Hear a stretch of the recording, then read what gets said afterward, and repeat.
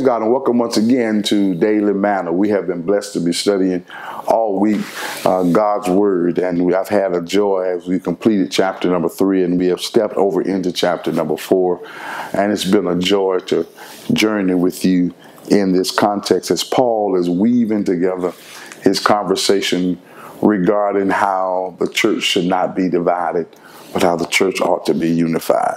And so we begin by looking at verse number 1, and we're going to end at verse 5 today of chapter number 4 as we continue in our study of God's Word.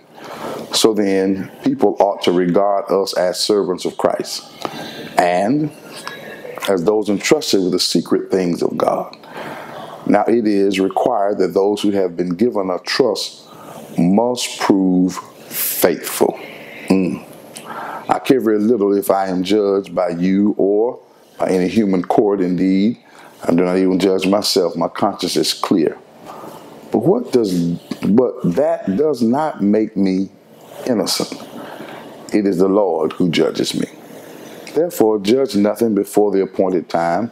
Wait till the Lord comes. He will bring to light what is hidden in darkness and will expose the motives of men's hearts. At that time, each will receive his praise from God. Wow. I need you to start hearing where Paul is, and so I want you to hear from my heart where Paul is in this conversation. In Corinth, people were even challenging the legitimacy of Paul's apostleship. They were calling into question whether or not he should be even revered or respected as a messenger of Jesus Christ. So some of the people who were following Apollos and some that were following Cephas found it necessary to try to downplay Paul's legitimacy. And Paul takes the time to come back to have a conversation with them and said, hey, I'm just a servant. I don't have to have a title. I don't have to have a rank and file. I'm glad. I'm satisfied. I'm grateful to have the chance to be a servant. And as a servant, I know that I'm working for Christ. And God has been gracious enough to put some confidence in me because God has entrusted me with some secret things. Remember, he's tying this thing together. If you go back and back up a little bit inside from former chapter, remember the only way that I can come to know the mind of God is through the Spirit.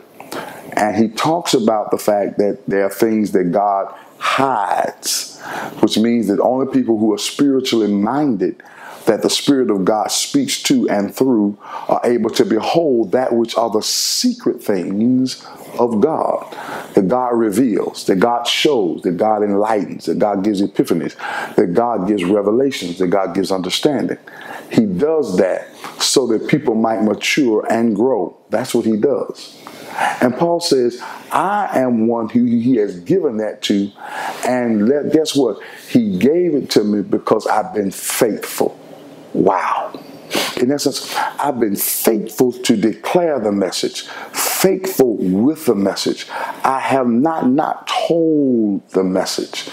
You know, one of the things that I have vowed to do all of my life is to not try to sway people to accept the gospel that's mine, but rather to accept the gospel that is.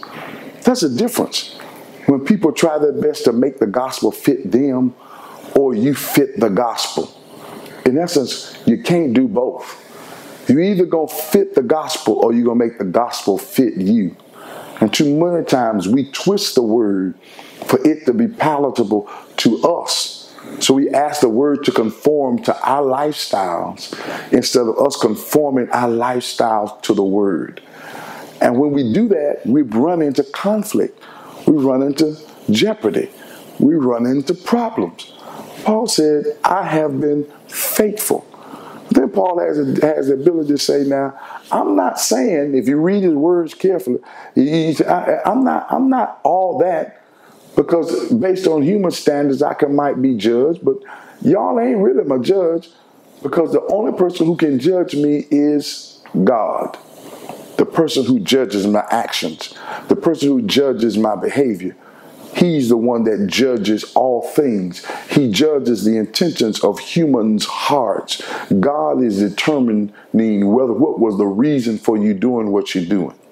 Remember, God always there can be an action done, but God evaluates the reason behind the action, because the reason behind the action is what God pays attention to.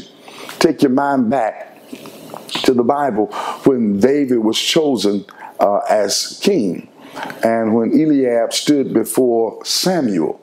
And Samuel looked at Eliab, and based upon his stature and his appearance, he said, "Here stands the Lord's anointed." And it was God that spoke to him and said, "No, I do not judge, or I do not critique, nor do I weigh a person based on human standards. Human standards judge, weigh, evaluate, determine a person's worth based upon outer appearance. God says, I look at them from their heart." If you read throughout the Old Testament, God discusses over and over again the judgment of one's hearts, the judgment of one's intentions, the judgment of one's innate purpose, the reason for, the justification by which reason they are doing what they're doing. God says, I'm evaluating for what reason you are behaving the way you are behaving. And that is what drives God's judgment. And Paul said, here are people trying to make a determination as to whether or not the message I give is relevant based solely upon their perception of who I am. They don't know me. They ain't got no information about my totality. They don't have all that about my experience, but they're making judgment calls. And in them making the judgment calls, they have already behaved as if I am not fit for this task. And Paul says, no, no, no. You can't do that. You can't do that to me. The only person that judges me is God, and God will judge the intentions of my heart. God will judge the reasons why I did what I did. May I ask you to take away today, to put down your spectacles of critique of someone's actions and let God manage it. Let today be the day you say, I'm going to allow the wheat and the tare to grow up together. And in the day of harvest, I'm going to allow God to do the separation. If you let God do it, I know that God will make it all right. Once again, I love you. I thank you for your time. I pray you've been blessed by our sharing together. And I look forward to our coming together tomorrow. Until then, God bless.